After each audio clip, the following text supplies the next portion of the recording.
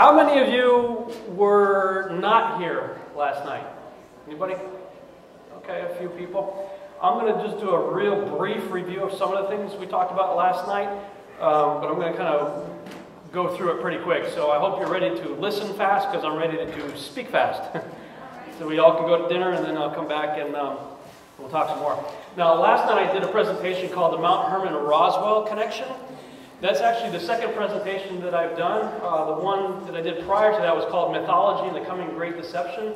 And in that DVD, I talked a lot about some of the same things that Randy talked about earlier today regarding Nimrod and the origin of mythology, the mythological gods of the ancient world and how they trace back to Nimrod. We have those in the back. My wife's in the back there at the table as a double feature, so you can check both of those out there. I'm going to be talking about some content from my second book called Archon Invasion, The Rise, Fall, and Return of the Nephilim. And I have 3 DVDs back there. Part 1 deals with the Nephilim in biblical times, traces the Nephilim throughout the Bible. Part 2 deals with Nephilim in modern times. And in Part 3, this is about 4 hours worth of content right here. And people were like, that's great, but I can't get my friends to sit down and watch 4 hours of video. Can you kind of condense that? I said, okay, sure. So I created another presentation where I take sort of the best of both of those and then incorporated some new stuff in this one, which is going to be the talk we're going to do tonight. It's called Archon Invasion 2045 and the Quest for Immortality. We have all these DVDs in the back. Now, if you want to get a little bit more into government conspiracy and that sort of thing, then the first book, Babylon Rising, The First Shall Be Last, is what you should be checking out. And I have 2 DVDs, one by the same title, and another one called 322 Tetrads in the Time of Jacob's Trouble. A lot of people are concerned about the tetrads that are coming up in next year and the year after, and the Feast of the Lord and things like that. So you might want to check that out. Now, when I've been interested in the subject of the Nephilim for a very long time, actually since I was a kid. I was in 5th grade, and they started really trying to push the theory of evolution on me. And so I raised my hand. I said, if we came from monkeys, how come there's still monkeys? And the teacher couldn't answer my question, so I asked again in 6th grade, if we came from monkeys, how come there's still monkeys? And every year I asked the same question, and nobody could give me a good answer. And then between 8th grade and 9th grade, they dropped the word theory from what they used to say. They used to say the theory of evolution. And when I get to freshman year in high school, they just started teaching it as a fact. I said, great! You guys proved a lot over summer vacation. Cool, I've had this question since 5th grade. If we came from monkeys, why are there still monkeys? Still couldn't answer. I said, that's okay, fine. If you're going to force that down my throat, then I'm gonna have another answer. And so in order to pass the test, I used to have to, do the curriculum and whatever we were studying. How old is the Earth? Well, according to the textbook, 4.6 billion years, despite the fact that so I always gave very long answers, but I got the answer right, so I could pass the stupid test. And of course, when you study creation, you naturally end up talking a lot about the flood, because it explains the geologic column and fossils, where they come from in the first place and all that. But of course, when you start looking into the flood, you got to realize, well, what was the purpose of the flood in the first place? Well, Genesis 6 tells you. It's this creature called the Nephilim that was created as a result of angels mating with women. And so I've been interested in this subject for a very long time. But when I got real intentional about it a few years ago, it's because the Lord called me out of the ministry. I was a missionary for about 6.5 years. Got to go a lot of places, see a lot of cool stuff, but God kept revealing stuff to me, like this idea that, as Randy said earlier, giants, every culture that I've been to has some kind of concept of giants or hybrids, animal-human hybrids, everywhere I went.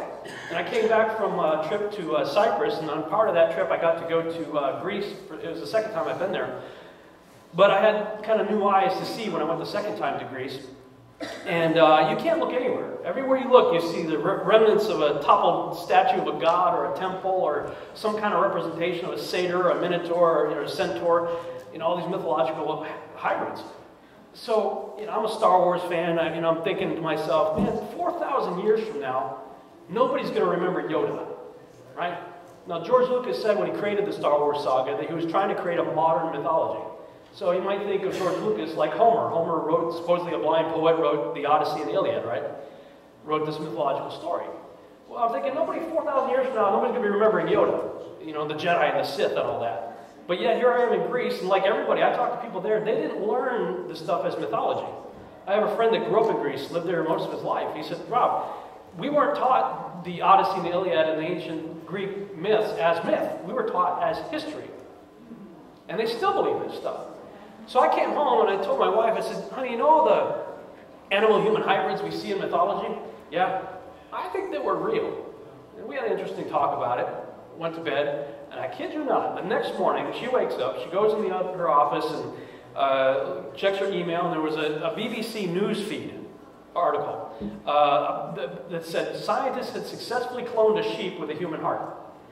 And if they could, and the article went on to say, if they continue to do this, eventually the genes are going to fuse together, and we're going to end up with animal-human hybrids, and then have all kinds of ethical issues to deal with after that. And I'm like, that was the next morning. I mean, talk about confirmation. I'm like, thank you, Lord. So I got real intentional about really studying this stuff, and of course, you got to go to Genesis. I mean, it starts there. And of course, I went through Exodus, Leviticus, Numbers, and Deuteronomy. You know, how many of you know the Torah, the 5 books of Moses, was the Bible of the Bible? The people in the Bible were using that as their Bible. On the road to Emmaus in Luke 24, Jesus was walking with those guys and they didn't recognize him.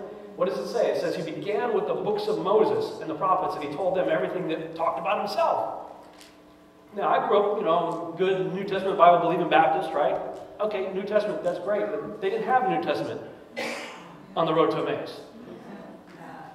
When the Bereans were searching the scriptures daily to see if these things be true, they weren't reading Matthew, Mark, Luke, and John.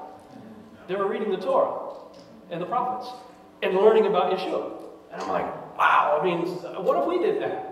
So, interestingly enough, I came to an understanding of Torah and the feasts of God and things of that nature by studying the Nephilim and realizing that the themes that you see in the Torah play out through the whole Bible. Isaiah 46:10 says God declares the end from the beginning. So if I want to understand Revelation, I got to read Genesis. And my wife actually had this idea. She said, what if we start at both ends of the Bible and work our way toward the middle? Like read Genesis and Revelation and Exodus and Jude, you know, and work our way. So I'm like, yeah, that sounds cool. So we did. And it didn't take very long at all for us to realize that Revelation is just an amped up repeat of Exodus. I mean, the plagues are the same, and the gods that God's going against are the same. I mean, there's so much similarity there, it's unbelievable. And so I had a passion to try to share this with others. We're creating a series of books right here. This is called Genesis with related portions from the prophets and New Testament. I have a 10-page introduction in here that I wrote that just explains why we're doing this, but the rest of it is just scripture. It shows how Genesis is woven throughout the prophets and the New Testament. It shows how it's all connected. It's one big storyline. We're doing the same with Exodus, Leviticus, Numbers, and Deuteronomy. Now, of course, when I started doing that, and you've heard me use the name Yeshua. I believe there's power in the name of Jesus. I'm not a sacred namer or anything like that. And I believe Yod-Heh-Vav-Heh is pronounced Yahuwah. Some say Jehovah, some say Yahweh, whatever. There's no vowels in Hebrew, so everybody's doing the best they can with the consonants, Yod-Heh-Vav-Heh. But I don't get all dogmatic about it. But because I started talking this way and studying this way, all my Baptist friends think, oh, what did you become a Seventh-day Adventist? I'm like, no. What are you, a Hebrew roots guy? I said, no. I'm not in any movement. I'm just a guy reading the Bible. But everybody wanted to put a label on me. You must be a Pentecostal. You must be a Baptist. You must be. I'm like, no. I created my own movement. So, and it's really has nothing to do with me. It's called the whole Bible movement. One book, one author. Start with Genesis 1:1, go all the way to Revelation 22:21, and believe the whole thing. I just ripped out the commercial interruptions. So I go right from the table of contents to the maps. Okay?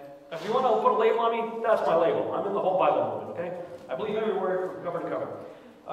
And it starts in Genesis. And this whole idea of the Nephilim really starts with what I call it the Genesis 6 experiment. It's what happened in Genesis chapter 6. Now, of course, I believe the Bible cover to cover. I mentioned last night a few other books that are helpful. I do not consider these books to be Scripture, but I do consider them to be helpful, as did the authors of Scripture. I asked the question last night, how many of you believe that the Bible is divinely inspired by the Holy Spirit, written by men? Okay, then under the inspiration of the Holy Spirit, God told the authors of Scripture to quote from these books, mention these books by name, and come up with ideas that are only found in these books. So I call them the synchronized, biblically endorsed, extra-biblical texts. And the reason I say that is because they're synchronized and follow the same chronological order of events that you find in Genesis. I call them biblically endorsed because, like I said, the Bible refers to them, calls them out by name, quotes from them, things like that. And of course, extra-biblical because we don't find them within the covers of our Bible, although Enoch has been in the covers of other people's Bibles, like the Ethiopians. I added one book here that you didn't see last night. That's the Book of Jubilees. So Enoch, Joshua, and Jubilees, I refer to them as the synchronized, biblically endorsed, extra-biblical text. They give us a lot of detail about the Genesis 6 experiment. Of course, Genesis 6, 1 and 2 says, "And it came to pass when men began to multiply on the face of the earth, and daughters were born unto them, that the sons of God saw the daughters of men that they were fair, and they took them wives of all which they chose." Enoch synchronizes right to the same chapter and verses. First Enoch chapter 6, verses 1 and 2 identifies the sons of God as the angels, children of heaven. Jubilees 5:1 says the angels of God. So the ancient texts are in total agreement. It's not the good sons of Seth mating with the bad daughters of Cain, like a lot of theologians will try to tell you. The ancient texts all agree that we're talking about angels mating with women, as does the works of Josephus. Josephus refers to this event in the same way. I talked about this last night in the Mount Hermon-Roswell connection.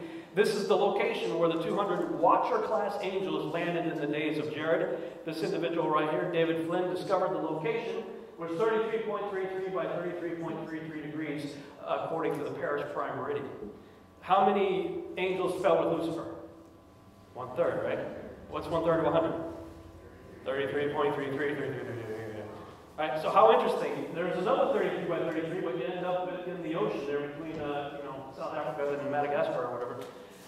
So the only geographical landmass location on the planet that fits like a bullseye, 33 by 33, is the location where 200 of the, I believe they were part of the 1/3 of the angels landed there. David Flynn also discovered it happens to be 2012 nautical miles from that location to the Paris Prime Meridian, as well as 2012 nautical miles from that location to the equator. Caused a lot of people to think about that with regard to the year 2012. This is Mount Hermon today. It's where it took place. Now, you see in Genesis 6:4, the Nephilim were in the earth in those days, and also after that, when the sons of God came unto the daughters of men, and they bare children to them, the same were the mighty men that were of old, the men of renown. Now, a lot of scholars believe that the phrase, and also after that, applies to the post-flood world. I disagree with that. Moses is writing in a linear fashion. All of Genesis 6 is in a pre-flood context. All of it. And I'll explain what I believe happened in the end also after that, in a pre-flood context.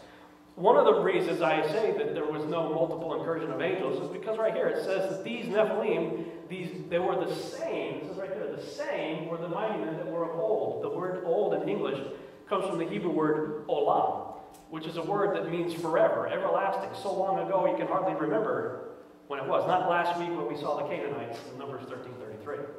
Okay? So it's talking about that there was a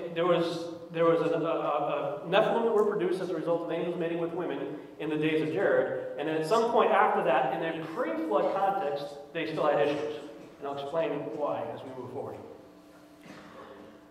Okay, now, who or what are the Nephilim? I mean, we've been using this word, the Nephilim and Nephilim. Randy talked about it earlier, the word Nephilim. It's actually Strong's number 5303. Comes from the word Nephal, properly a feller, a bully, a tyrant, a giant, is how Strong's defines it. But the word Nephal is Strong's number 5307. It actually has a number of meanings. Most people say they only pick the one that says the fallen ones. And they say that's what it means. Well, it actually has a lot more definitions than just the fallen ones. Certainly the fallen applies, but cast down, cease, divide by lot, die, let fail, to fall is the one everybody uses. Fugitive, in fear, be, judge, perish, rot, slay, smite out, throw down. The word is actually used 435 times in the Bible. Okay, and only twice in reference to angels mating with women. Okay? Now, what I found really interesting about that, and I'll show you in a minute, that number 435, keep that in mind. The word Nephilim is derived from the word Nephal. Nephilim are often said to be the fallen ones for that reason. Now, some associate the Nephilim with being the fallen angels themselves. I say not so. The text seems to clearly indicate that the Nephilim are the offspring of the angels and not the fallen angels themselves.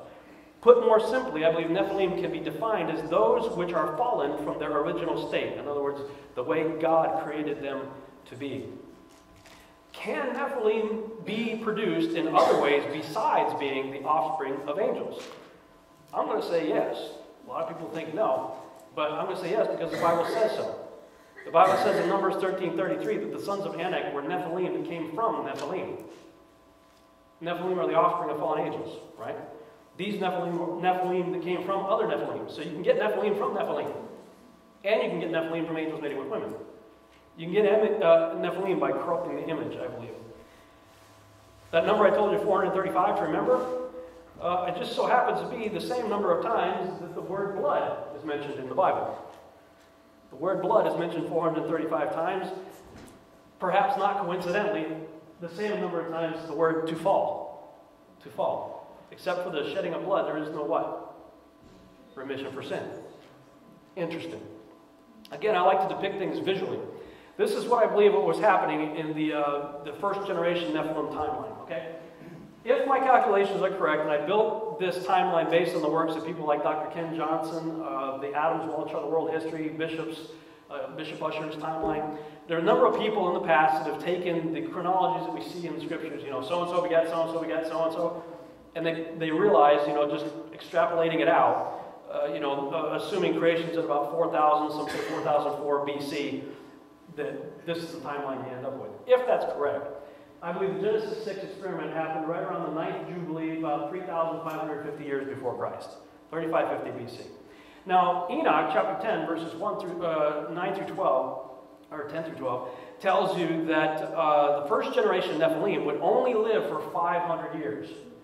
And within those 500 years, they were to kill each other off in a massive civil war. This is the civil war that the Greeks spun off into what became known as the Clash of the Titans. Josephus makes the connection also. He says the first generation Nephilim were the Titans of old. Okay, the heroes of old, great men of Olam, Titans. Okay, in the Greek mythology, the Titans end up in Tartarus, the prison of the gods. The book of Enoch tells you the same thing. They kill each other off, and the parents, the watchers. How many of you would like to see your children massacred? Anybody? No, of course not. Enoch tells you that their offspring, the angels love their offspring. They were forced to watch their beloved ones kill each other off in a massive civil war. And then the watcher parents were judged, bound, and buried in chains in Tartarus, the prison of the gods. Okay? Now that all ended right there, 500 years. Assuming 3550 is correct, then roughly about 3000 BC, it's done. Now, but look at what happens as you get close to that time frame there. At 3114 BC, the Aztec calendar stone shows up. And that's the one there with the Mayan calendar, 2012 and all that. That calendar shows up right there. About 20 years later, Adam, the first man on earth, dies. Shortly after that is the end of the 500-year time frame when the first generation Nephilim were to kill each other off, according to 1 Enoch chapter 10, verses 10 through 12. Sometime shortly after that, the watchers who had watched their children kill each other off were judged, bound, and buried. And then sometime shortly after that, Enoch is raptured. And about 68 to 70 years later, Noah's born. Okay, so it's all done at this point. Crazy Clash of the Titans, chaos. They kill each other off, the watchers are judged, bound, and buried, done. It's still 700 years before you get to the flood. So what happened? That got God so upset within those 700 years, 600 years of Noah's life. Okay? There's no written documentation of any other incursions of angels mating with women. It's what's called eisegesis, where you insert your own ideas into the text. Okay?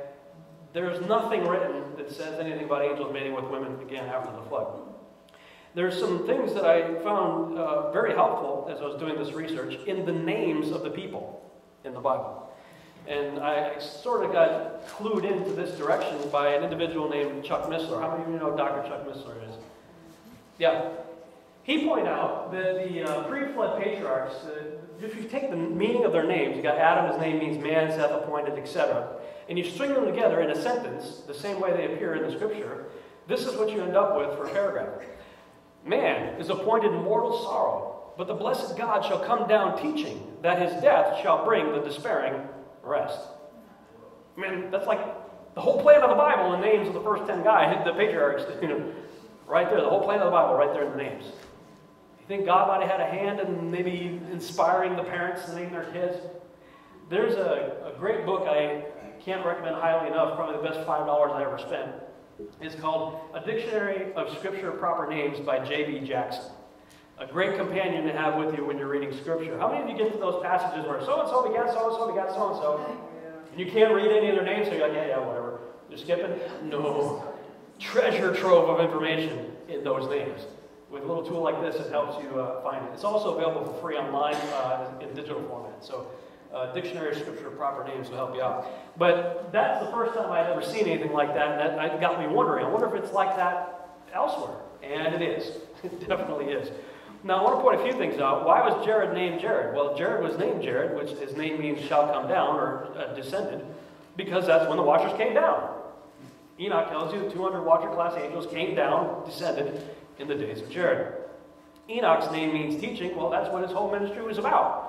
He taught against the watchers. In fact, that's pretty much what the book of Enoch is about. Okay? And, of course, Enoch had a son named Methuselah, and Enoch was aware that God was going to bring judgment on the earth, so he named his son, Judgment is Coming. That's what Methuselah's name means. And sure enough, with his death comes judgment. Methuselah died. 7 days of mourning later, the floodwaters came. Okay?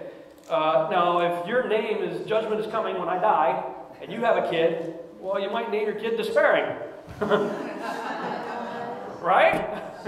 He was also born during the time of the Clash of the Titans. That's a pretty despairing time. He named his kid Despairing. But then something interesting happens. If you look at the timeline, I told you that 500 years was the chaos. They kill each other off. Then there was a period of peace. And his dad took a deep breath and named his kid Rest. Noah was born about 68 to 70 years after the judgment of the Watchers and the conclusion of the Clash of the Titans. I think the names were very revealing. So let's talk a little bit more, explore this whole idea of a pre-flood return of the Nephilim, because it's all done at that point, right? Now, using the Bible, and I'm not going to read through all of these, but I'm just going to point some things out. You can make notes or talk to me about it afterwards, just for the sake of time. We'll go through them pretty quick. But using the Bible and the synchronized biblically endorsed extra biblical text, I discovered some really interesting things. Genesis 6, 1 through 4 talks about angels mating with humans, and that syncs up with the text you see there in red. Genesis 6, 5 through 7 shows how God feels about the resulting violence, and it syncs up with the text you see there. Genesis 6, 8 through 10 reveals how Noah and his sons were genetically pure. Randy talked about this a little bit earlier, where it says that Noah was found, he was righteous and perfect in his generations. Yeah, he was a good guy, but when it talks about perfect in his generations, the Hebrew word is tamim. It's the same word that's used elsewhere when they're trying to find the pure red heifer without spot or blemish. It's a word used for genetic purity. So Noah is genetically pure.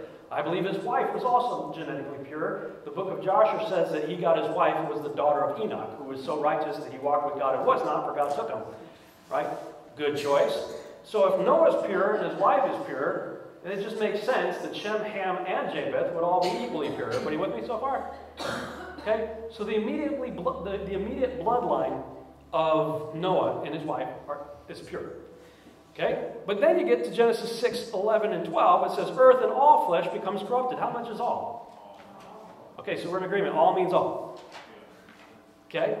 Then Genesis 6, 13 through 17. God grows increasingly angry and tells Noah to build the ark and shows him how to do it. It syncs up with the text you see there. And you find out when you look at the other text that it only took 5 years to build the ark. Noah preached for 120 years. He preached repentance, right? How do you repent of being born Polish? Or French? Or Italian? Or Spanish? Can you repent of that? So could you repent of being born a Nephilim? No. But you can repent of doing something else. And I'm going to show you what I believe they were doing. Genesis 6:18, you get the first mention of the wives of Noah's 3 sons. Quick quiz. Does 18 come before or after 12? 18 is after 12. How much is all? If all means all and 18 follows 12, then the wives have to fall in the category of all flesh having become corrupted. You find out that he picked the wives 7 days before the flood. Okay, they had a death and they had a funeral and a wedding on the same day. Methuselah died, they had 7 days of mourning, and the 3 sons got married, and they had the 7-day celebration of the wedding feast. Right? In the huppah that was the ark. Basically. Now they got he got the 3 wives from Eliakim, who was Lamech's brother. You notice that Lamech's brother didn't make it on the ark. Okay, so if all flesh became corrupted, Noah's choices for 3 wives had to have been pretty limited, right? How much is all? All means all. Okay, 7 days before the flood. Now, these guys were roughly 98, 100 years old. Now, you see, like in Isaiah, in the millennial kingdom, when somebody dies at 100, he's considered a child.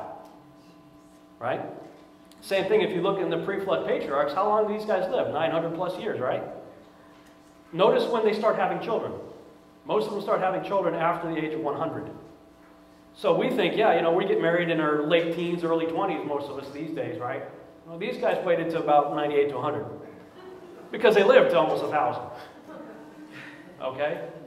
Plus, these three guys, Shem, Ham, and Japheth, had a building project, helping Dad, herd animals and get food and stuff. After all that was done, they finally got married. But their choice for women was extremely limited. All right. Now, Genesis 6:12 is the scripture that says that all flesh should become corrupted. Let's go ahead and read it. And God looked upon the earth, and behold, it was corrupt, for all flesh had corrupted his way upon the earth. Now, looking into the synchronized biblically endorsed extra biblical text, Joshua gives us a whole lot of more detail for this. It says, and their judges and rulers went to the daughters of men. Now, these are humans doing this. And they took their wives by force from their husbands according to their choice. And the sons of men in those days took from the cattle of the earth and the beasts of the field and the fowls of the air and taught the mixture of animals of one species with the other, in order therewith to provoke the Lord. And God saw the whole earth, and it was corrupt, for all flesh had corrupted its ways on the earth, all men and all animals. So as Paul Harvey would say, and that's the rest of the story. That's what was taking place. That's what they had the ability to repent of doing. They were mixing themselves with animals. You can't repent of being born French or being born a Nephilim. So that would have been useless for Noah to have been preaching that for 120 years. Hey, repent for being born. What are you going to do with that? But you can repent of that. Stop blending yourself with animals. Why were they doing that in the first place? Hold that thought. Jubilees 7:24 says, and after this is in a pre-flood context. This is after the flood, and Noah is telling sort of a recap of why the flood happened in the first place. When you get to Jubilee 7, it's a recap of what happened. Okay, he's entirely in a pre-flood context. Jubilee 7 verses 1 through 23, talking about the watchers mating with women, being judged, bound, and buried, and all that. And he said, and after this, in a pre-flood context. The after this, Jubilee 7:24, is the after that of Genesis 6:4, confirmed with a second witness. They sinned against the beasts and the birds and all that moveth and walketh on the earth, and much blood was shed on the earth, and every imagination and desire of men imagined vanity and evil continually. We see in Scripture also in Genesis it says that they had only evil continually in their hearts and minds. Right? What would cause somebody to have only evil continually in your heart and mind? I mean, the Nazis were bad people, right? Did a lot of bad things. But I'm sure they had a tender moment with their wives and kids every now and then. They didn't have only evil continually. But these people did. Now, again, do we take Scripture literally or not? If it says only evil continually, okay, Moses, I'm going to believe you. Okay, writer of Jubilees? Sure. You agree with Genesis? I'll agree with you. Now, sinned against the animals is a reference to genetic manipulation, as we saw in the text, which created the animal-human hybrids of mythology, which appears to have also made a way for the disembodied spirits of the Nephilim to have host bodies to once again inhabit, thus bringing about the return. Were you all here for Randy's talk earlier? Anybody not here? Randy described the difference. There is a difference between demons and fallen angels. Fallen angels are fallen angels. They have bodies of their own. They get around just fine. But demons, what are they always looking for? A body to get into. I mean, what prompts somebody to say, hey, you know what? I think I want to blend myself with a goat. What do you think, honey? Yeah, I want to do a horse. Why? Why do people all of a sudden decide to blend themselves with animals? I think the fallen ones were inspiring them to do something. To create a body that would not have a God-prescribed nefesh to go into. What's a nefesh? Where God, yes, that's right, spirit. Where God breathed into Adam's mouth, it says he became a living soul. The word soul in English comes from the Hebrew word nefesh. And Scripture is really clear that everything must reproduce after its kind, right? So I believe there's a God-prescribed nefesh for a cow, for a horse, for a bird, for a dog, for a human. But when you blend them and you create something that doesn't have a God-prescribed nefesh to go into, well, all you did was create a shell that's fit for another spirit to go into. I believe that's how the Nephilim returned before the flood. They came through that way. And when you corrupted the image that God said He created man in His own image, it also corrupted their mind, it corrupted their heart. They had only evil continually from that point on, and were extremely violent. There's an individual named Dr. Judd Burton who wrote a book called Interview with the Giant. He has this great quote in the beginning of his book talking about this. He says, despite the loss of their physical bodies, talking about the Nephilim being killed in the flood, there is reason to believe that the giants' spirits continued to exist.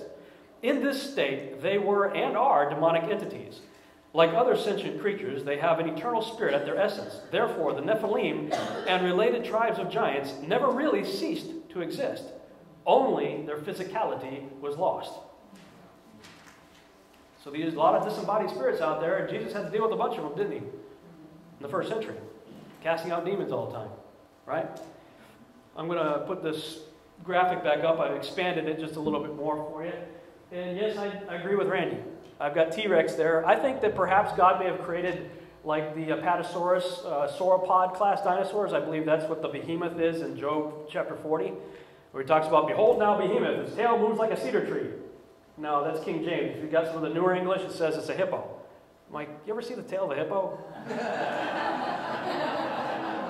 a little wispy thing in the back. You know, that's usually my litmus test when I'm going to buy Bible translations. I flip to Job 40, 15 through 20. Like, well, how did they translate behemoth? Hippo? Toss it. There's no hippo walking around with a cedar tree for a tail. Okay, but when you read that whole thing, behold now behemoth, which I made with thee, he eateth grass like an ox. Lo, now his strength is in his loins, and his force is in the navel of his belly. He moveth his tail like a cedar. The sinews of his stones are wrapped together. His bones are as strong as pieces of brass. His bones are like bars of iron. He is the chief of the ways of God. He that made him can make his sword to approach unto him. That doesn't sound like a hippo. Hippos are pretty impressive, but I think an Apatosaurus is walking by and God's like, look at that. That's the chief of my ways there. Because lizards will grow till they die. Right? In the pre-flood world, you had more oxygen, you had pressurized oxygen, a perfect environment with a canopy and everything. I think they just kept growing big. But I think those were part of the species. You've seen jubilees that they messed around with reptiles also. And they probably took existing good dinosaurs and created the carnivores, the velociraptors, the T-Rex, the violent creatures that consume everything.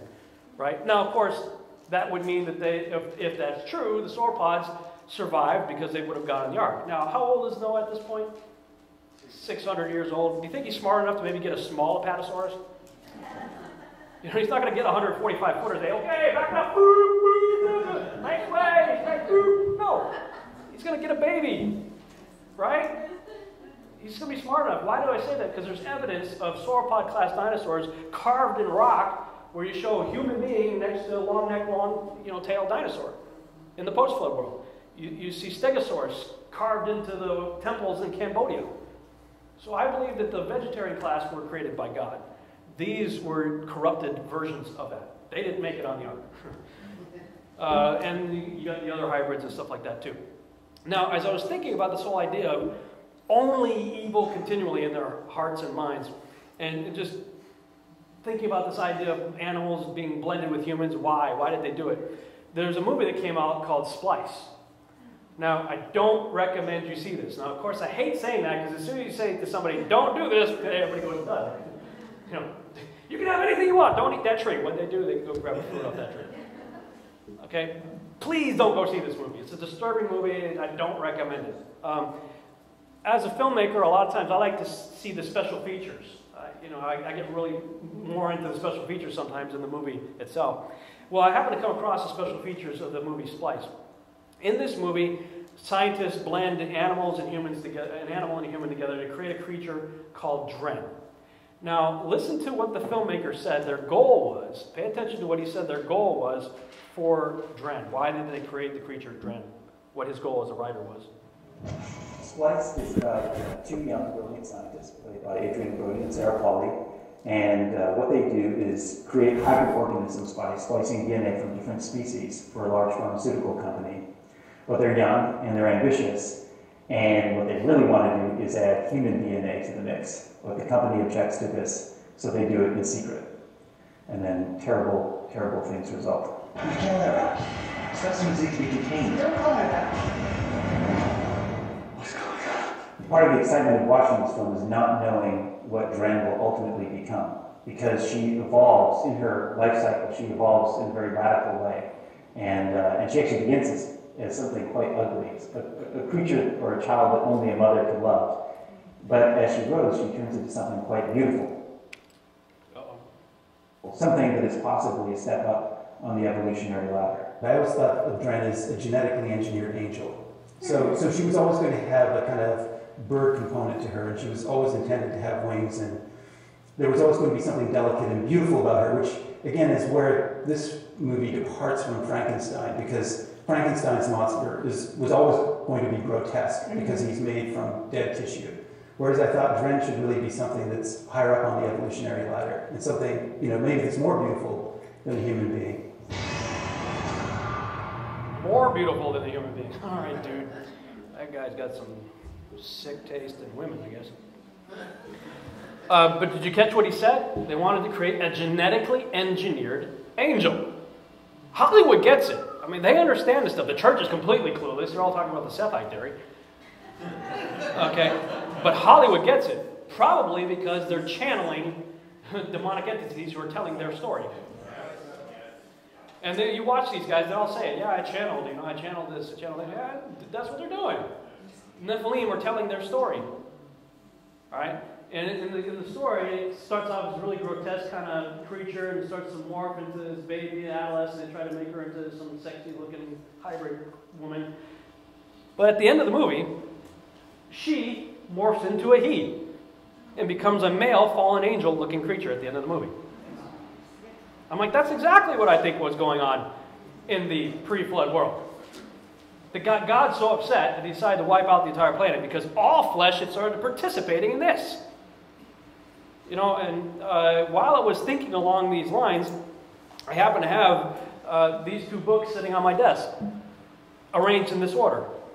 Doug Hamp, my friend there, had his book on the left, and I had Tom and Nita Horn's book, Forbidden Gates, on the right, sitting on my desk right there. And I'm thinking along these lines, I look down, and I'm like, I wonder if that's the formula.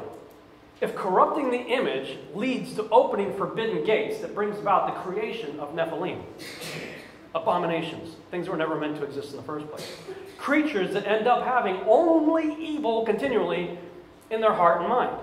And again, as I'm thinking along those lines, a movie comes out called The Amazing Spider-Man. And in this movie, this guy here, he's a good philanthropic doctor. He's an amputee here. He's got an idea. He's like, I wonder, why is it you can cut the tail off of a lizard and it grows back? What's the genetic code that does that? So he starts to experiment. He's got a mouse there missing a leg, and he injects the lizard DNA into the mouse. And finally, after a few tries, he gets one that works. It's successful. So he tries to try it out on himself. He injects himself with lizard DNA, and what do you know? His arm grows back. Great, but he had an unfortunate side effect. He became a giant lizard creature, Nephilim I would say, that had only evil continually in his heart and mind. Started out as a good guy, wanted to help people.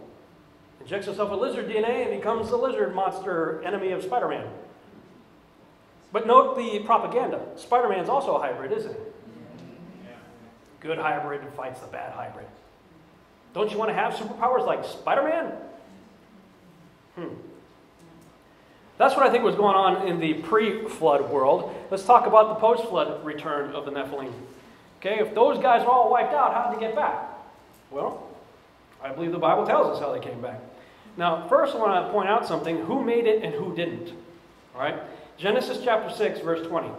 Of fowls after their kind, and of cattle after their kind, of every creeping thing of the earth after his kind, 2 of every sort shall come unto thee to keep them alive. What's the repetitive phrase there? Open book test, right? I can put it in bold for you.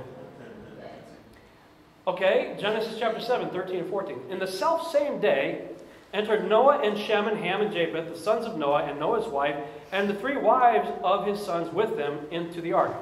They, and every beast after his kind, and all the cattle after their kind, and every creeping thing that creepeth upon the earth after his kind, and every fowl after his kind, every bird of every sort.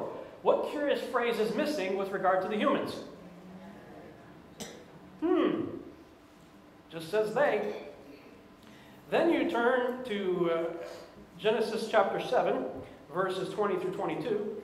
Okay, the waters come down, 15 cubits upward did the waters prevail, and the mountains were covered, and all flesh died that moved upon the earth, both of fowl and of cattle and of beasts and of every creeping thing that creepeth upon the earth, and every man, all in whose nostrils was the breath of life, of all that was in the dry land died. What curious phrase is missing? After their kind. That's what got wiped out. Now, it says that of the people that got on the ark, it does not say after their kind. Is that an argument? Well, I think it's a little bit of an argument, but let's keep going and see if we can build a case here. Genesis chapter 10, we have the table of nations is what it's often referred to. It gives you Shem, Ham, and Japheth and all the people that came from them, right? I talk about that at some length in my Mythology and the Coming Great Deception DVD. And when you look at this list, you realize that all post-flood giants trace back to these people. Go read Genesis 10 and see if you see angels anywhere in the mix. You're not going to see them. If you see them, it's because of eisegesis. You put things in there out of your head into the text that doesn't exist.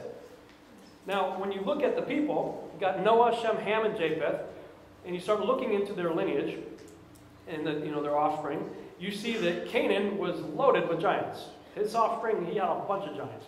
There's at least one giant in Mitzrayim's lineage, that's Caphtor. Caphtor was the son of Mitzrayim.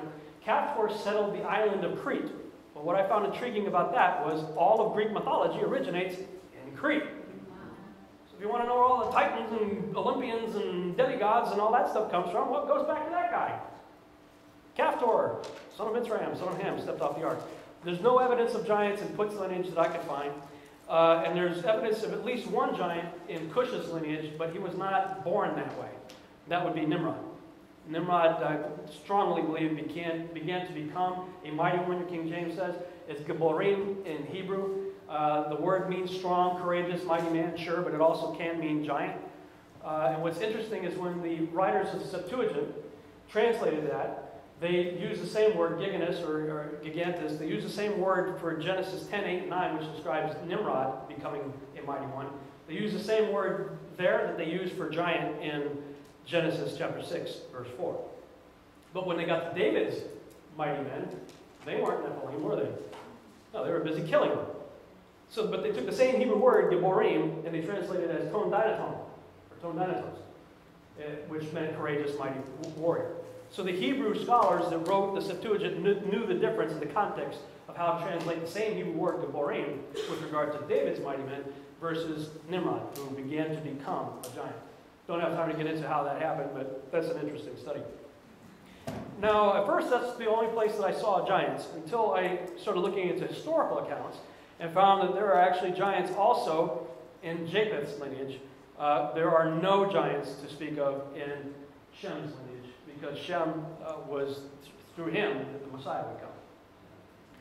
I stood on the Great Wall of China in 2006, and come to find out, the Great Wall of China was originally referred to as the ramparts of Magog. Now, see all those little people there? Look how big that wall is. That's serious overkill if you're just trying to keep out 6-foot-tall invaders. And it's very long. I mean, that thing is just ridiculously huge and long. But when you look at throughout history, just do a Google search on giant plus Gog and Magog, and you're going to find all sorts of historical accounts that Gog and Magog were giants. They built this wall to keep out giants, the ramparts of Magog. In fact, every year to this day, in England, now this is I think in Australia, this is the two statues of Gog and Magog right there. But in England, every year, there's a thing called the Lord Mayor Parade. And in the Lord Mayor Parade, they march these two statues of two giants through the streets of the UK called Gog and Magog. All right? Now, Randy pointed something out to you, that all of our presidents are related. That's absolutely true. I figured out the same thing and wrote about it in my first book, and realized that all 44 presidents are not only related to each other, but they all can be traced right back to one guy, King John Lackland, signer of the Magna Carta, who happened to be the guy who started the Lord Mayor Parade. So you want to talk about blue bloods and Nephilim bloodlines and royalty and all that stuff, it goes back to these guys. And our presidents just so happen to be related to these guys. Okay? They are very good at lying to you. And when they say, you know, we believe in the God of the Bible, I think we need to start asking, which God of the Bible would that be? The God of Abraham, Isaac, and Jacob? Or, you know, would it be Moloch or, you know, Remphan or, you know, Chemosh or, you know, Ashtaroth? Which one? We've got to be a lot more savvy. Jesus said we know them by their what? Not their campaign slogans? Right? George H.W. Bush, when he was running for office, they said, are you a Christian? And he stammered and stumbled over his words, and he said, well, if you mean have I been born again, then yes, I am a Christian. Wow. And all the Christians said, woohoo, George Bush is a Christian! The problem is you don't realize that the Skull and Bones Society, that both he and his father and George W. are all part of the Skull and Bones Society, they have a sick, perverted ritual where they lay down naked in a casket, do all kinds of perverted things, come up out of the casket, and they are said to be born again, brother, ... into the Skull and Bones Society. So they tricked you. They used our Christianese, right? Our Christian lingo. And they pulled a fast one on you. Pulled one on me, too. I was a hardcore W fan, you know. Supported him, all that stuff. Then I realized, you know what? These guys are all Luciferians. They truly are. That's another seminar. I'm getting a rabbit trail here. Okay, but it goes back. You know, Gog and Magog. If it's true that Gog and Magog are giants, and the historical account seems to bear this out, then the Ezekiel 38 war takes on a whole new meaning. The war of Gog and Magog, everybody's talking about, oh, it's Russia, it's China. Maybe not. Could have something more to do with these guys. Now, when you look at Genesis chapter 10, verses 6 through 20, with this handy little book right here, to help you understand what the names of these guys, what their names mean, you find some very interesting names right there. In fact, if you string them together like Chuck Missler did with the pre-flood patriarchs, this is what you end up with. Just taking the names in the same order that they're listed in Genesis 10, 6 through 20. He raged, a black terror, double straight afflicted trafficker.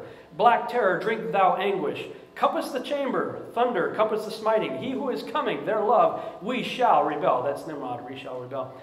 A double straight firebrand, travailing, affliction of water, blades opening the moistened morsel. Forgiven ones bowing to spy. A trafficker hunting terrors, trodden down sayers, the strangers draw near. Showers of life, gnawing like thorns, they shall break loose. Double woolen enclosures of wrath. That's an interesting family tree. Okay, what prompts, we know that characters in the Bible, they named their children for a reason, right? Esau came out red and hairy, so they named him Red and Hairy. Hey, Harry! Esau. Jacob came out holding his heel, so they named him Heel Grabber. Right? Jacob. So what prompts a parent to look down at their newborn baby and say, enclosure of wrath? What do you think, honey? Right? Why do you name your kid Moisten, Firebrand or whatever? Terror. I mean, did you ever think that? Any parents in here look down at your child and think, yeah, enclosure of wrath or terror? Something's up with these kids. No mention of angels anywhere. And I showed you this chart last night. They show up very quickly in the post-flood world. And you see in Numbers 13:33 that they encountered the Anakim, who were sons of Anak, who was the son of Arba, who was an Amorite. The Amorites descended from Amorius, son of Canaan, son of Ham, who stepped off the ark. No mention of angels anywhere. Right? Clean line, right back to the occupants of the ark. And we see this is what they probably look like. I showed that slide last night. This is what the Israelites were up against. If you believe the scriptures, where it says Amos 2:9, it says the Amorites got as tall as cedar trees.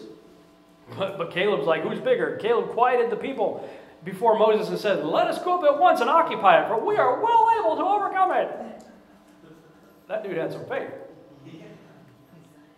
But it helps us understand that giants were real, right? And this book right here I mentioned last night, The History of Baalbek by Michael Aloof, talked about around the same time as the Tower of Babel. After the flood, when Nimrod reigned over Lebanon, he sent giants to rebuild the fortress of Baalbek.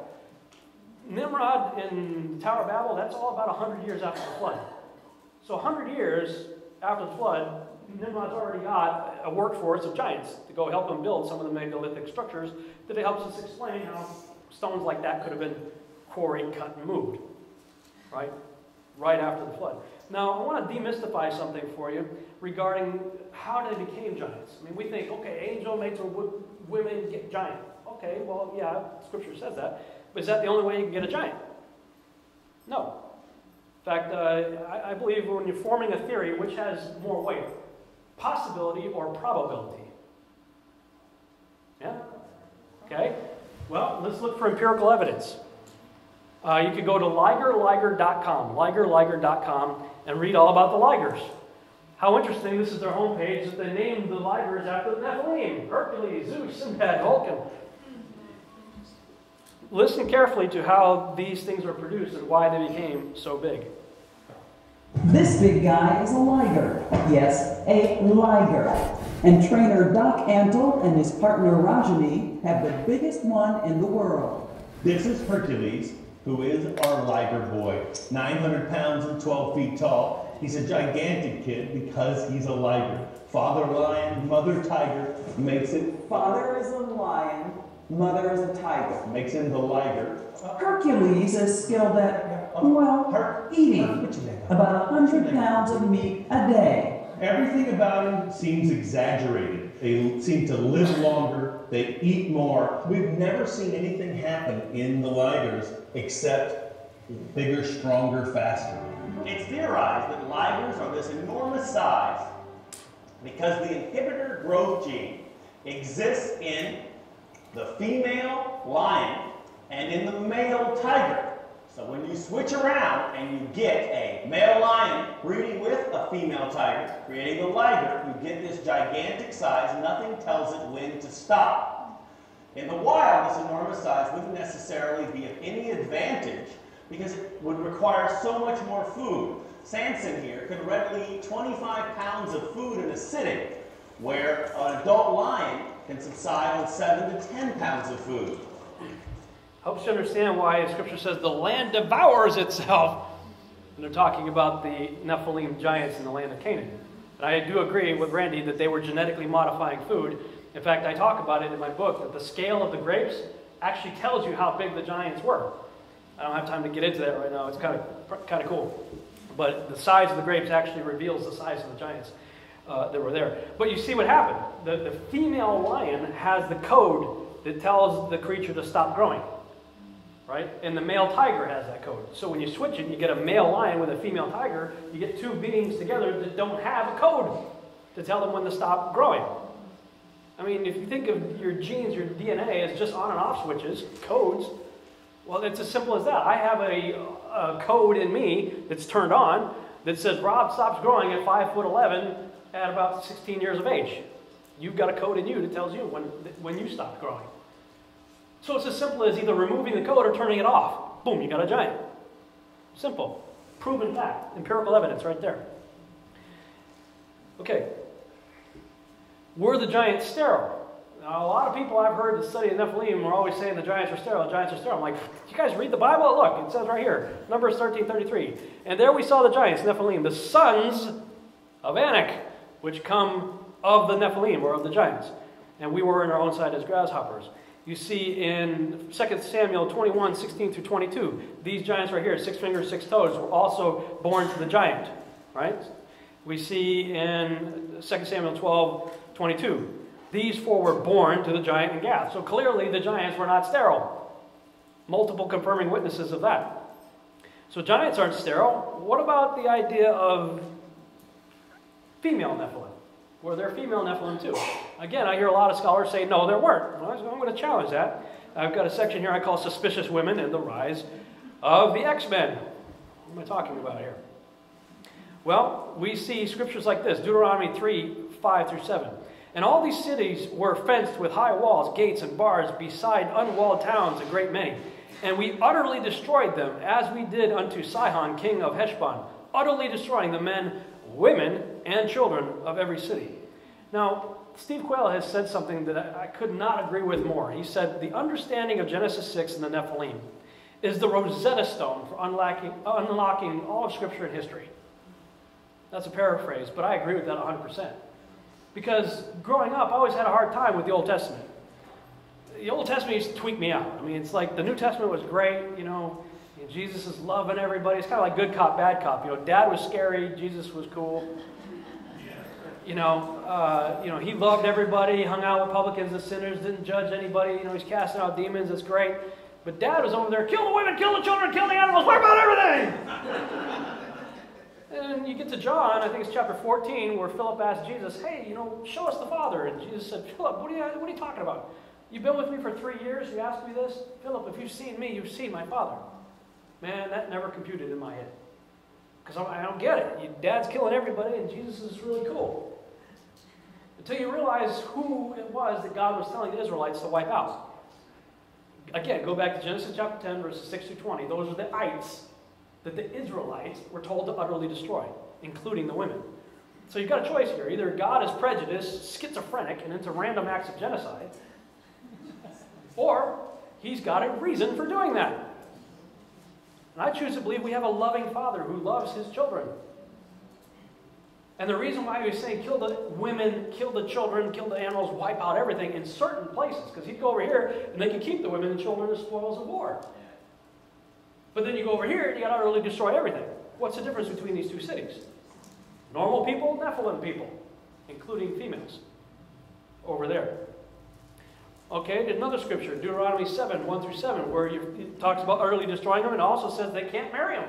Don't have anything to do with these people. Abraham couldn't get a Canaanite, right? With regard to Isaac. Isaac, don't marry a Canaanite. Right? Jacob, don't marry a Canaanite. Right? Of course, Jacob has 12 sons. Which one's the only one that married a Canaanite? Judah. Where's Messiah come through? Judah, right? Lion of the tribe of Judah.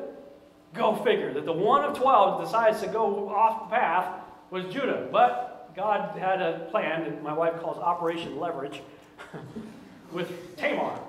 If you've read the story, Judah has 3 sons with this Canaanite woman, and God says he found the first one wicked in his sight. He said the person was wicked. Go figure, he married a Canaanite. Then when he married Tamar, now it tweaked me out for a long time because a lot of people thought Tamar was a Canaanite. I'm like, no way, because Tamar is in the ancestry of Christ. I said, there's no way Tamar could be a Canaanite. I was obsessed with finding the answer because I'm like, how could there be Canaanite blood in the Messiah, or any kind of relation in it at all? There's not. It turns out she's of the house of Shem. And the book of Joshua tells you that. I was like, oh, shoot, thank you. Because that really messed me up. But, if you know the story, the firstborn son dies, left no heir, so Tamar moved to the second. Then he would have sex with her, but he wouldn't, I'm not going to go much deeper than that. But anyway, he wouldn't impregnate her. And so God killed him off too. And then the youngest son wasn't old enough to marry, so he put Tamar aside so the youngest grew up. But then Judah had second thoughts because he's like, I think she's cursed because, look, I've lost 2 sons already. I'm not going to give her the youngest. So Tamar said, oh yeah? God dressed up as a prostitute, waited alongside the road, and seduced Judah, ended up getting pregnant, and produced Perez, and that leads to the pure line of Christ. Operation Leverage. Pretty cool. The Bible's full of really cool stories if you know what to look for. Especially when you plug in the equation of the Nephilim, because they're all over the place. And you miss it in English. You really got to dive into the original languages. Female Nephilim in your Bible. You got the Diana of the Ephesians, Artemis also. Ashtaroth of the Zidonians, the Queen of Heaven in the book of Jeremiah. You got Isis right there, Queen of Heaven. The Sirens, Ishtar. Okay, there are plenty of depictions. When you look into the mythology, such as the Greek mythology, where you have the Titans. Now remember, Josephus likened the Titans, the first generation Nephilim. Well, they were paired up in male and female in the Greek mythology. You had female Titans and male Titans, and you had female Olympians and male Olympians. That's something else you must know. That, angel mates with human creates a Nephilim/Titan. Well, even in the Greek mythology, we had another class of gods, didn't you? The Olympians, right? A lower class. And so Titans would mate with Titans. They would also mate with women, and they would do all kinds of stuff, and you end up with Olympians. Olympians would mate with Olympians. They would also mate with women, and they had the demigods. And in the Sumerian mythology, you had the Anunnaki and the Agigi. In the biblical account, in Jubilees, it talks about the Nephilim and the Eljo.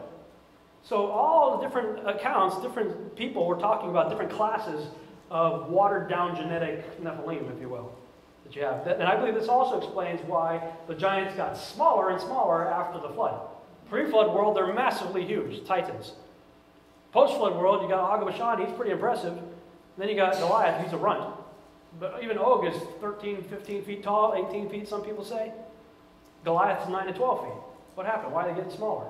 Watered down genetics, in my opinion, by interbreeding. Now, you have historical accounts like this, Akhenaten and Nefertiti. Now, that's not just a really cool hat she's wearing right there. She's covering up a dome of a head. Okay? She's got a pretty wild-looking head there. And so did her children. You see Akhenaten and his wife, they got little kids on their lap and a little one on their shoulder there. Well, you know, even the little kids have the elongated head there.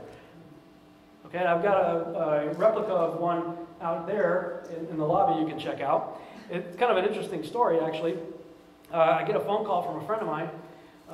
He says, Jeff Randall, he says, hey, Rob, I had talked to this guy like 5 years. We met each other a while back and then lost contact with him. I haven't talked with him in 5 years. Calls me up out of the blue. He says, so I'm doing a Google search, right, on Nephilim, and I see your name like all over the place. I saw all these videos and blogs and whatever. It's like, when did you get into that? I said, I've kind of always been into it. Just kind of recently started writing about it and producing videos. He said, well, we need to talk. He was living in New York. That's why we lost contact. And he looked me up on my website. He said, I'm coming back to Dallas. Let's go to lunch. I said, okay. So we go to lunch.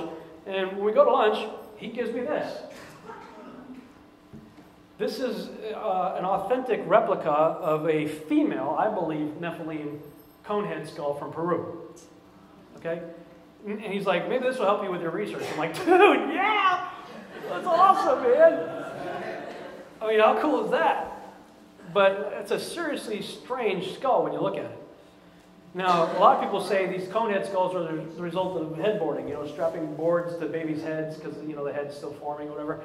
Headboarding will change the shape of your skull, but it's not going to increase your cranial capacity so you have 25 to 30 to 40% more brain. That's not going to happen. And it's not going to change the suture pattern on your head. You have a frontal lobe, two parietal, and an occipital plate. We've got a vertical line going this way. Well, you look at the skull that I got back there, and I forgot to bring the female skull. The female one's even more pronounced. It has a frontal lobe, but it doesn't have the two parietal. So it has another one going this way, and then the occipital. So headboarding is not going to change the suture pattern. And it's not going to give you more cranial capacity. It's just going to change the shape of your head. The female versus the male. The males tend to be bigger, have more robust jaws, things like that. They find these by the hundreds. And not just in Peru. They find them all over the place. They found them in Siberia and different places around the world. They're finding these things. In fact, fairly recently, this is an article from December 18th of last year, 2012. The caption, this is their picture of a conehead skull they found in Mexico. The caption said, the incredible alien skull discovered in a Mexican cemetery, 1,000-year-old skeleton. Archaeologists in Mexico today revealed the astonishing skull of a person suffering from a cranial disfiguration. Yeah, I guess so. Headboarding doesn't explain a lot of these. Some of them it does. A lot of them it doesn't, including this one right here. This is from a book by David Hatcher Childress and Brian Forster, their book, The Enigma of Cranial Deformation. It has this depiction right there, and it says, 2 crania, both of children, scarcely a year old, had in all respects the same form as those of adults. The same formation of the head presents itself in children yet unborn, and of this truth we have had convincing proof inside of a fetus enclosed in the womb of a mummy of a pregnant woman, aged about 7 months. Okay, so this is a fetus inside the mummified remains of a pregnant woman, looking like alien. That's not headboarding. That thing hadn't even been born yet. It's shaped like that. So, here's an artist representation. Oh, actually, this is what I call the first Home Alone. Oh no! I've got a cone head. That's a baby cone head. But look at the size of that kid's head compared to his body. I mean, that's a serious head going on there, right? The female skull. This is it superimposed on the left of the normal human skull. to show the difference in the cranial capacity, how much more brain it had. You know, probably, these creatures probably had significant, you know, how much brain power did they have? I mean, they say we use, what, 7 to 10% of our brain, whatever now. What capacity did they have with brains like that? Did they have other abilities, telepathy? I mean, what? It's not hard to imagine that they might have had increased intellectual capacity in some fashion, right? Now, artists had put clay on it and stuff and modeled and figured this is what she might have looked like. Something like that. Now, my speculation, it is just speculation, is that perhaps that's what the wives of Noah's 3 sons may have possibly looked like. If all flesh had been corrupted and they had done something to increase their intellectual capacity, maybe that's what they looked like. Why would I say that? Because somewhere down the line, the people that they're digging up in Mexico and Peru had ancestors that have to be traced back to the flood. Right? Where did they come from? They had to have gotten those genetic traits somehow. So I suggest possibly that Noah's 3 sons may have been something like that. If that doesn't suit your fashion, you know, maybe they look something like this instead. You'll note that they're emulating, minus the increased intellectual capacity. Why are they doing this? Why are they emulating that? I mean, what possesses a parent to say, hey, you know, we got a baby here, it's so beautiful, let's strap some boards to its head? Why did they do that? Because they're emulating something that they saw or that they were aware of. These Conehead people were often found in positions of royalty. They were the leaders of the society, the Akhenaten and Nefertitis of ancient history. So you want your kid to have a future, you make your kid to look like a Conehead. Back then. They're emulating something. You know, perhaps that's what they look like. There's the 3 wives of Noah's 3 sons. Speculation, of course. And, you know, maybe we're talking about X-Men. You know, maybe we're not talking about necessarily everybody's a satyr, a minotaur, or whatever. Maybe they just had increased abilities. You know, you blend a human with a bat, maybe you get, you know, a Batman with, you know, radar. Right? Blend a human with a dolphin, and a human, you got an Aquaman that has sonar. Right? You know, blend yourself with spiders, you got Spider-Man, you get Wolverine, you get stuff like that. Could the X-Men, and what has been will be done again, Solomon says, could be the reason why we're seeing all these movies is the Nephilim, or, you know, people are channeling these stories, are telling their story. And how many kids, you know, that say, I want to be like Wolverine. I want to be like Spider-Man. Making it really appealing to want to blend yourself with the genetics of something else to give yourself increased abilities that you don't have right now. Right? I did find it interesting that this particular X-Men / woman just so happens to have 6 toes. Go figure. Halle Berry. She has 6 toes. Now, anybody ever hear of Punnett squares in school? You ever do Punnett squares when you're studying biology? You know, if you have certain genetic traits, your wife has certain genetic traits, and you want to figure out if your kid's going to end up with those genetic traits, you could do a Punnett square. So I decided to do a Punnett square on the idea of this theory that I had regarding the 3 women that got on board the ark. Assuming that Shem, Ham, and Japheth were 100% normal, as the Bible seems to clearly indicate, you got a normal male with a good Y and a good X chromosome. Now, assuming a 50-50 hybrid, you've got a female with a good X and a bad X. Well, the 2 of them get together. If the woman, she contributes her bad X and the husband contributes his good X, you end up with a Nephilim female. She contributes her bad X and he contributes his good Y. You get a Nephilim male. Watered down. You know, they're getting smaller in the post-flood world. But you could also, she could contribute her good X and he contributes a good X, get a normal female, or the good X and a good Y and a normal male. You have a 50-50 chance of producing 100% completely normal offspring, and it's done. And if you look at the people in the Bible, what they produce, you start to see how some of those things certainly did happen. Whereas, if you decide to do multiple incursions, you end up with a big mess. You've got fallen angels inserting bad seed into good female, you've got a really big problem right there. And my thesis says that every male on this planet has a Y chromosome that goes all the way back to Adam. Because the only way you can get a Y chromosome is from the father. This means every man on the planet is redeemable. You've got a big problem, though, if you've got bad Ys circulating out there. And inserting into it's a big mess if you do that. I don't believe this is a race issue. It has nothing to do with race. I believe it's an obedience issue. Now, not all of Ham's offspring were corrupted. We did find a lot of giants in Ham's offspring, but there's no evidence of bad genetics in Put's lineage anywhere in the text. Canaan's children were loaded with Nephilim, no question about it. There's only evidence of one in Mithraim's lineage, that's Caphtor, I told you about earlier, father of the Philistines, who are mentioned over 200 times in your Bible, who had giants that had 6 fingers, 6 toes, double rows of teeth, and all that kind of stuff. And with the exception of whatever was going on with Nimrod, there are no Nephilim that I'm aware of in Cush's lineage either. Okay?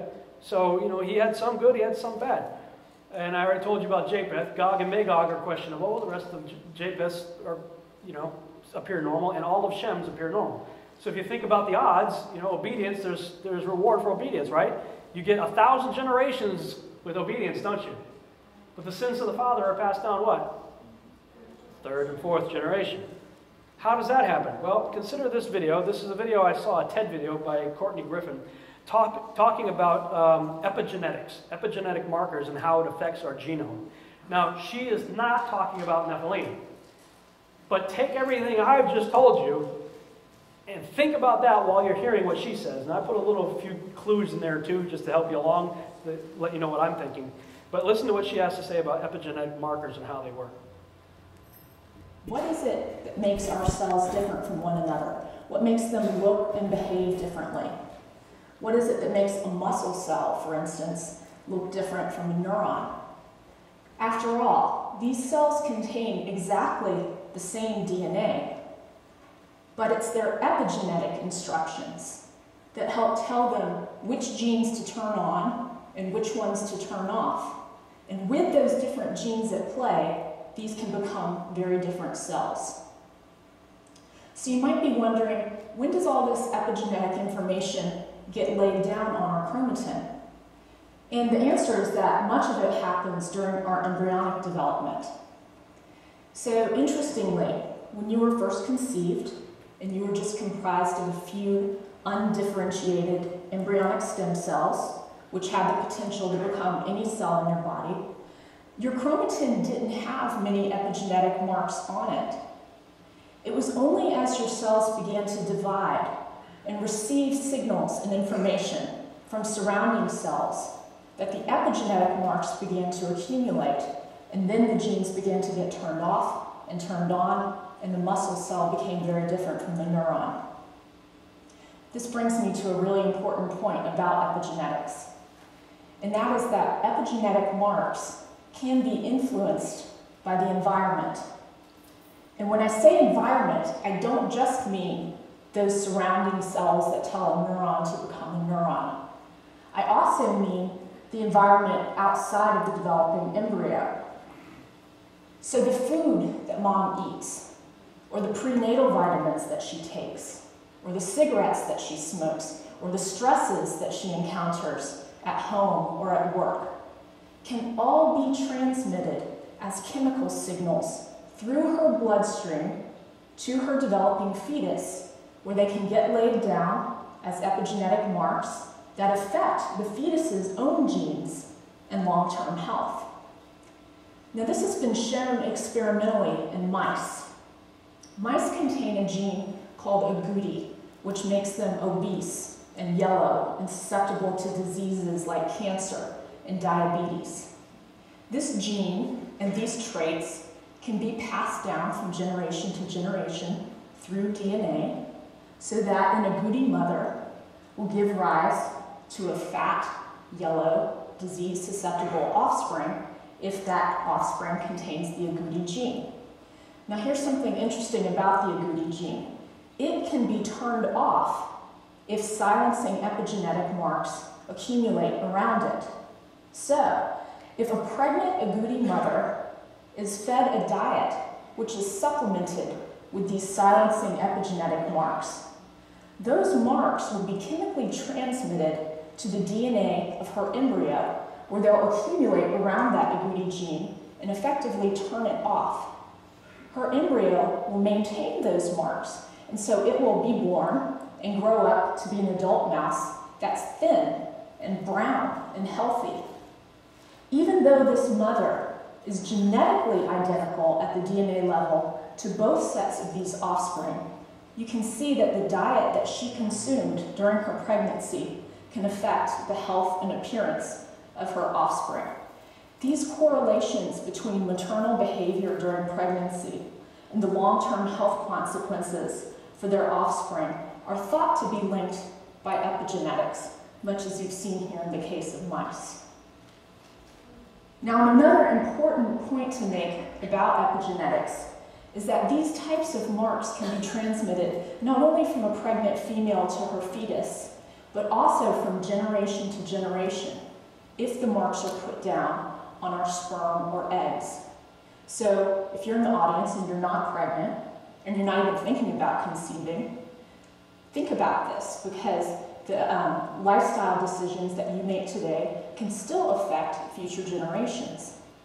Now, this idea of transgenerational inheritance of epigenetic marks is still being debated and studied in terms of humans, but I should add that non-human organisms, mice, flies, worms, there's mounting evidence that this theory holds true. In fact, it's being shown in the lab that over tens of generations, epigenetic marks can be passed down. This actually brings up a really encouraging point about epigenetics, in that epigenetic marks are reversible. I think this concept that we can positively impact our genes is really profound and empowering, because we'd always worked under the assumption that our genes are set in stone, that they're beyond our influence. I want to end today by challenging you and myself to take the opportunity that we have before us to positively impact our long-term health by treating our epigenome kindly through healthy lifestyle decisions. Thank you. To me, that was an extraordinary talk, because it helped me to understand why you see in scriptures things related to obedience and disobedience. These genetic markers can be turned on and off.